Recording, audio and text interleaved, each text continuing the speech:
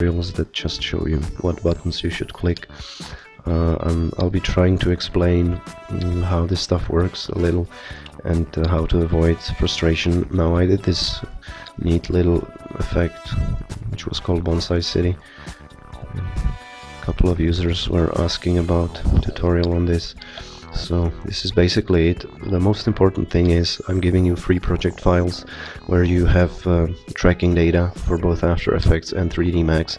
If you get frustrated, you also get this stock footage and perfect track for it. It's the same track I used in this effect. I did it in Boujou and it doesn't slip a pixel. Okay, it slips maybe 1 pixel.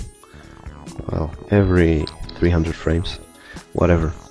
So this is pretty much it. So we're gonna start with some tracking strategies.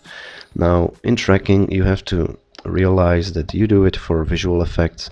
So if you want to track spontaneous footage, that's not the best thing to do, and mostly it won't work. So what I try to say is pick your shots. I mean, you know you're gonna be doing visual effects there, so it's up to you to pick those shots carefully. Now, in this particular case, this is how the shot looks like. It's a violent handheld shot. Now, of course, I was trying to be as steady as possible, but yeah, this is shot on iPad, which doesn't have any internal stabilizing system or anything like that, and it's a very long shot. Okay, so and it actually changes the whole geometry throughout it. So you start in this position, then you make a half circle. Now, the only reason tracking this was possible, it's a pretty nice contrasting shot, okay, where you have light and shadows and hard shadows. So, and especially these lines, they are actually the perfect representation of the scene geometry, which was then useful to me in Boujou. Okay, so I knew that this is the x-axis, this is the z-axis, or y in case of Boujou, because 3D Max uses different coordinate system. So that's it. Okay, way it looked like in Boujou was like this. There you track the shot, you end up with these points, you add a test object which is usually messed up, very wrong. So then what you need to do is do geometry. So I went back here and just picked, like, for example, this point and this point, and since I have this line, this line on the concrete, I knew exactly, and I'm staying within the boundaries of the x-axis, so I connected these 2 points as an x-axis, then this one and maybe this one as a y-axis, and then set this one as an origin, and yeah, exported it, try it how it acts in 3D Max, and did it like 20 times, because yeah, that's true, because before you get this perfect geometry of the scene, you really have to try it like 20 times before you're satisfied. And the only way to test it is actually go into 3D Max. I'll show you. Now, you don't have to do this, of course, since you got project files, which I encourage you to use only when you get frustrated in tracking the shots. So you have a backup, which you know is a perfect track. So after you get desperate and you won't be able to get the perfect result, just do it, just use it, okay? Whatever, it's your problem if you use it from the beginning, but this is, the whole purpose of this is to teach something. So, okay, so I slammed, maybe you didn't notice that I took the Max script file and slammed it in, and it contains the camera data. And as you can see, the geometry, what I was looking for, to have this line perfectly, I mean, on the horizon, exactly how it is in the scene. What you need to do then is export a JPEG sequence out of this. You do it by Control M. Sorry, I got a little cold, so sorry for this. Then you got JPEG sequence, okay, choose directory, wow, there you go, and then you need to import it as a viewport background. So configure viewport background, Alt B, there you click use files. If you use Max 13, this is Max 13. Other versions of Max works just like this. Then you just load your image, make sure you load it as a sequence, and here you got animate background, ticket, and there you go. And this is what I was talking about. Yeah, the geometry was, I did it really like 20 times before this. This was perfect. Okay, so Yeah, I was proud. Yeah, just kidding. It's just a track, okay, so but hey, the important thing is that the geometry is correct.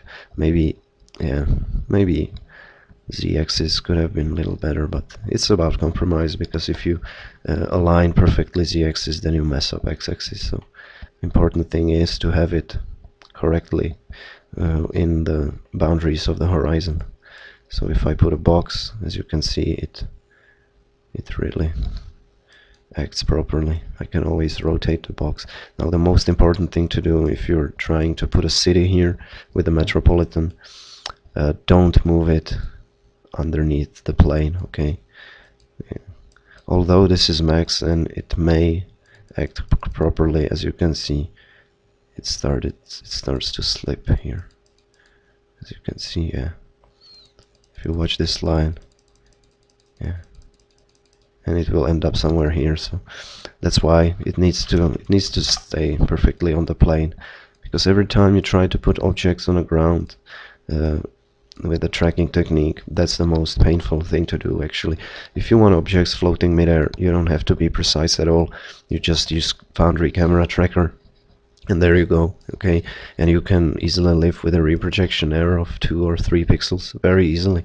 But if you want to put objects on the ground, you have to be somewhere in like 0.2, 0.1 reprojection error, which Foundry camera tracker is, well, I don't think it's such a good tracker, but whatever. That's because, of course, I obtained Boujou license, but I use it for my work, so that's a different story. I'm not a hobbyist, so if you're a hobbyist, of course, you don't want to buy software that is $10,000. So yeah, okay, so leave it on the ground, then create a plane where your shadows is gonna be cast. Go to perspective view. Of course, you can remove these points. Yeah, they are just annoying, but whatever. I don't need to worry about that right now. I'll make a plane, then material, hit M, create a quick matte shadow material or matte shadow reflection. Whatever. I'm in mental ray mode. So matte shadow reflection. So then go to object properties, on tick visible to reflection, and then add some lights. Now, in original example, I did this hard shadowy thing in post-production. I duplicated the layer, masked this part out, and cranked the curves adjustment down. And in this example,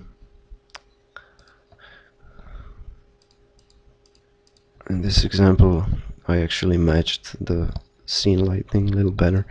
It was physically correct. So the way I did this was created a simple spotlight, and then just if I rotate the box, go back to camera 1, okay, we get some representation, then just moves the hotspot and beam like this, and that way half of the box will stay in the shadows area. Of course, it depends where you want your shadows to be cast. So, yeah, this something like this. That way, half of the box stay in the dark area. You can play with intensity. You can play with the hotspot and beam by making a larger fall-off field. Yeah, this is fun actually. This is very pleasing work. So you can do it like that. Yeah, that's cool. I like it. It's dark where it's supposed to be dark. So this is the example of shot that it's impossible to track, okay? This is me riding a bike back in the days when I used to be a wild man. So as you can see, this is just impossible shot to track. You don't have, well, you have plenty of contrasting points, but since this part is obscuring the view, it's just an example. Also, I don't remember. Yeah, this is also impossible shot to track. since you got so many reflections. Now it will recreate a camera, of course, good enough to put objects midair, but not good enough to put a ship or spaceship here. Well, spaceship yes, but ship no. So this is it. I hope I didn't forget something. Now way you have to work with the After Effects file. That's gonna work like this. You got this Boujou Bonsai City Maya scene.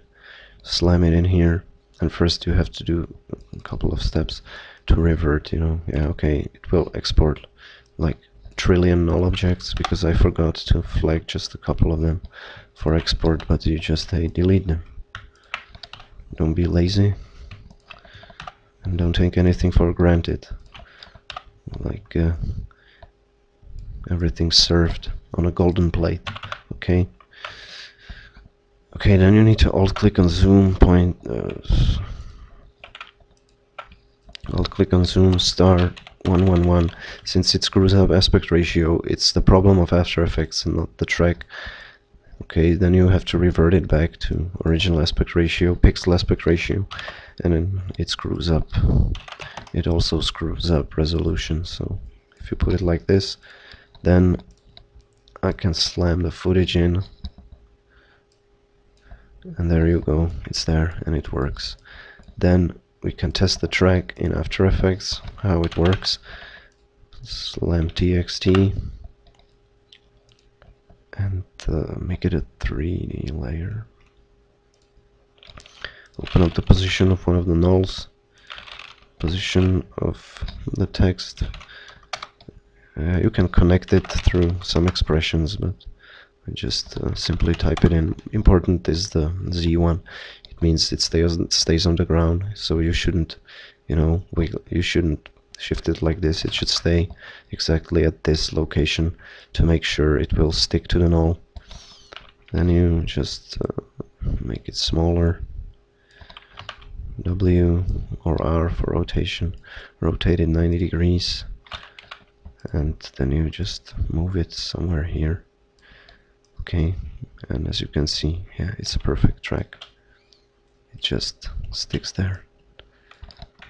Duplicate it, rotate it 90 degrees like this. Generate, fill, color correction.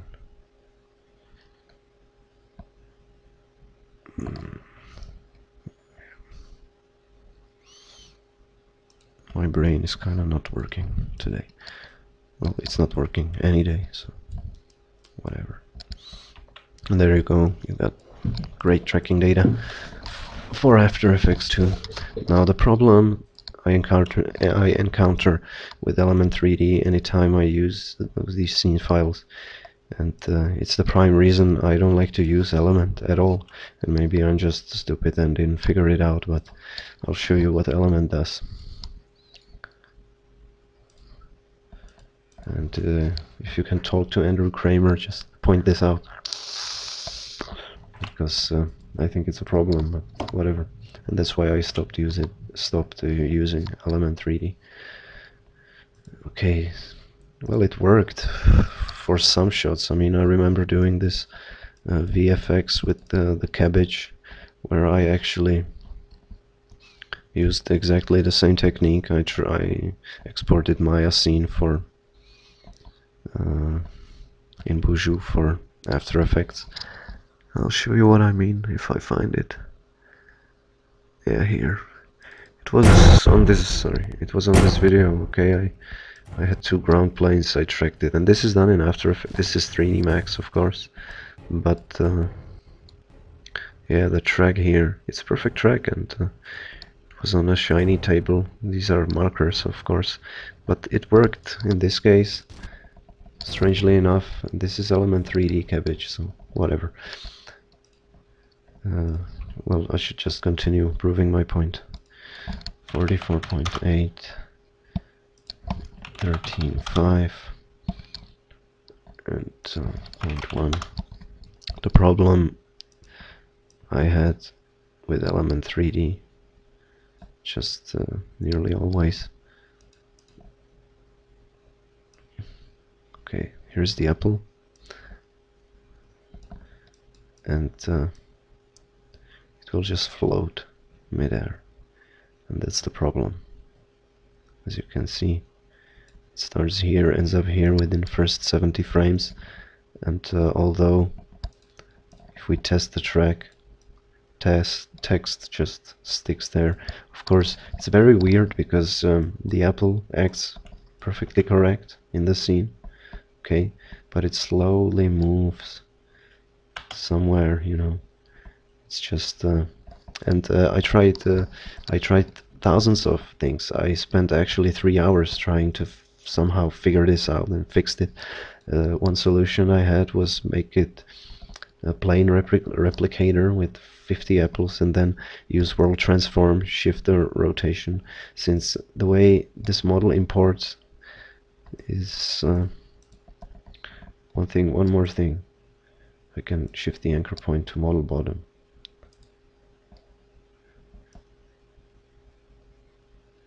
Yeah, and it's even worse.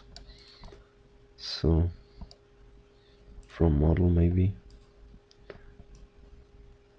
Nope. So whatever, try it yourself. Maybe you're lucky.